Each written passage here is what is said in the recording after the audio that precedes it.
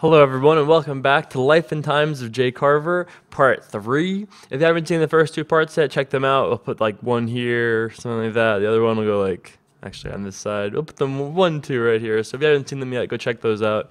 I've been telling the story of how I got into poker, and as of the last episode, it was the end of the first year playing poker. We had just wrapped December 2004.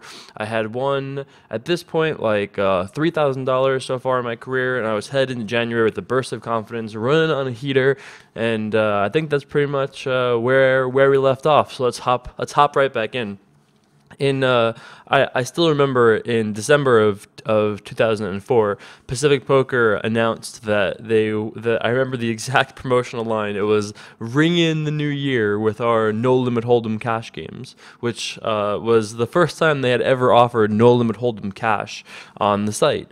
So I remember being really excited about this, and I went and told my friend Chuck that I was going to play some no limit cash, and he goes, "Fantastic! Now you can blow your money 10 times as fast, clown." Yeah, that's what he said. So I remember playing 50 cent dollar no limit with about the 3K or so in my account, and I lost like 3 buy-ins. I was playing mostly heads up. And I distinctly remember not having a clue like what to bet, like what the right sizing was, because I remember I had only come from limit hold'em and I had never played 100 big blind deep cash before. I'd only played like shorter stack cash games and shorter stack tournaments. Even when I played live cash, we always bought in like short, so I had never had 100 big blinds before, and I was just like totally confused and lost. And I felt like it was very beatable. I mean, obviously, I just didn't, I couldn't really figure it out, and there was really nothing I could read or study that would really teach me anything at the time. So I wanted to get better, but for the time being, I figured I would stick with limit hold'em.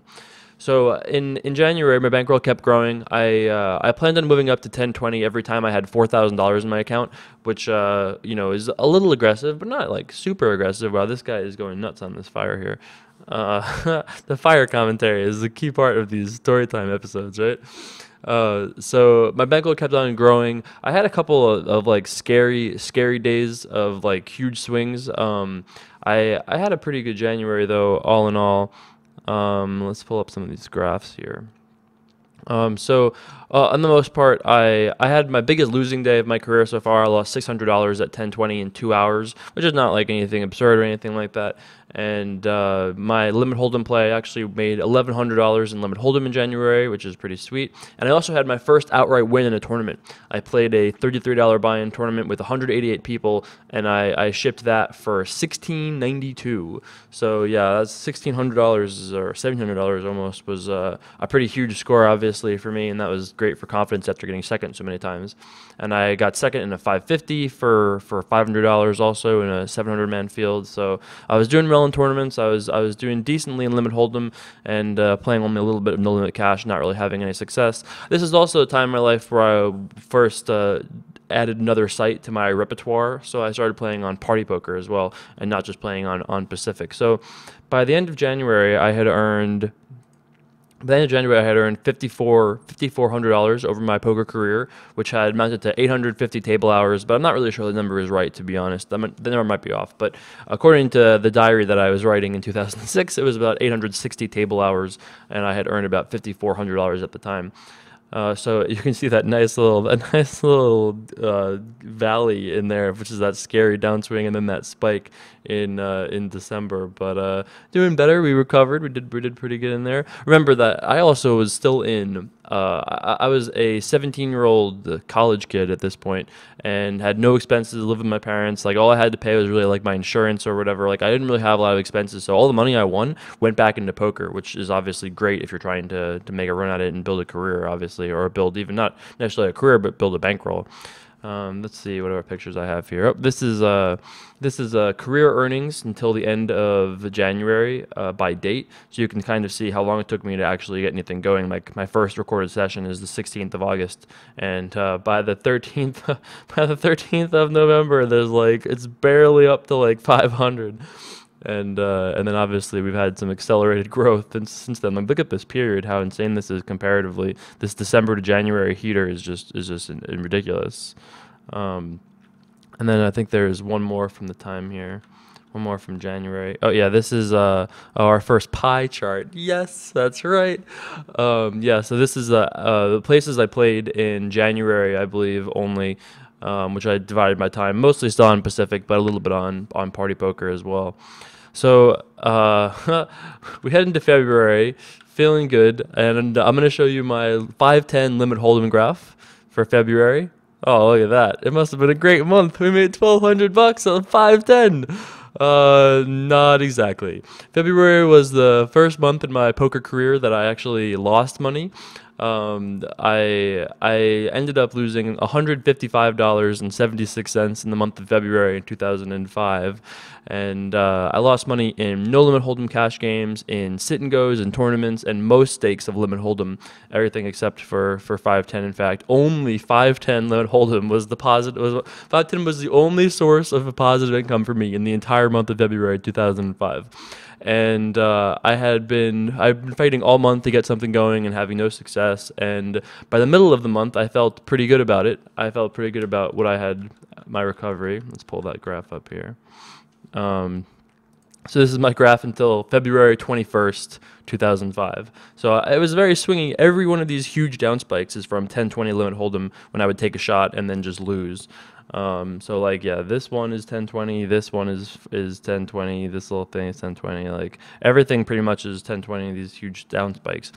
So on the afternoon, this was about the time in my life where I started to really feel negative about limit hold'em. It just felt very like restrictive, and like there wasn't enough I could do to like really influence the outcome of what would happen to me. So this was probably the beginning of the end for my limit hold'em love, I think. And not that I ever really loved it, but it definitely was the beginning of my hatred for it. I guess that's the true way to put that. But on the afternoon of the 21st of February, I once again started a 10-20 session. I never learned my lesson apparently, and things immediately started going really badly. And before I knew it, I had played for 10 hours, and I had lost 10,000. I had lost $2,000. And I kept grinding, and ended up quitting down $1,562 for my biggest loss ever, losing $1,600 in one day, like a third of my bankroll or something like that. It was tough, but I remember not being that upset by it. Like I remember feeling like I had played pretty well, and I wasn't like too frustrated. I remember getting like flushed a couple times with like a decent flush, and I distinctly remember I think I had like the five. No, that was actually a different session. But I remember some limit hold'em hands from back in the day, and it was just like from this era. And there were obviously a lot of coolers. You have to have a lot of coolers to lose $1,600 at a 10-20 game one tabling. But yeah, so let's pull up some of the graphs from here. There are a lot of them. So this is my February 2005 earnings graph. So it's that little thing in there is from that one session where we lost all that money in that one day. But I still ended up almost even for the month after everything was all said and done, like I said. So, it was a little frustrating, but ultimately it was not, the worst. This is my limit hold'em graph for February. So I actually won money at limit hold'em thanks to 5-10, despite all the swings and shot takes. And actually, I would say that several times in my career, I would like win money in like lower limits and then just lose in the higher limits, end up breaking even for the month. Like I was always fine with that. I felt like shot taking was something you always wanted to do to just try to like get to the next level faster and just try to accelerate growth and all that. This is my MTT graph for February, which is awesome. My MTT earnings, which is not really earnings, as I lost like $500 for the month of February. And this is my earn by location in February. So I actually lost on Pacific and won on Party, which is a rare thing throughout my career, to be honest. This graph is this is a interesting graph of the earnings that I had up to this point, end of February, compared to the hours that I had played, or this might even be, hours played, right? So at this point, I had played almost 1,100 hours of poker that I had recorded, which, like I said, I'm not 100% sure is accurate. but I feel like it's probably close, and maybe it's like it's got to be near that. I feel like the number is higher. Maybe I didn't track some of like the free roll wins. Maybe I didn't track some other different things, but I analyzed that number and didn't feel like that was correct. But still, that's what I wrote at the time, so I'm not going to really argue with it too much. But it might be inaccurate. Like I said, this whole thing could be slightly inaccurate, but I feel pretty confident with the accuracy of it. So, I mean, I'm glad I have these graphs to begin with. I'm not going to really question them. So, I think that was the only other graph that I hadn't shown you guys yet. Yeah, that was it. So, by the end of February, I hadn't really done any differently than I had done on the end of January. I was still at like that same like $5,000 earning mark or just about there. Yeah, I was at like that 5,500, 5,400 earning mark lifetime. And I still felt confident. I didn't feel like I had taken too bad of a downswing in February. I mean, it was like I felt like at this point I understood variance, which is a joke. Like I had any clue what variance was like back then.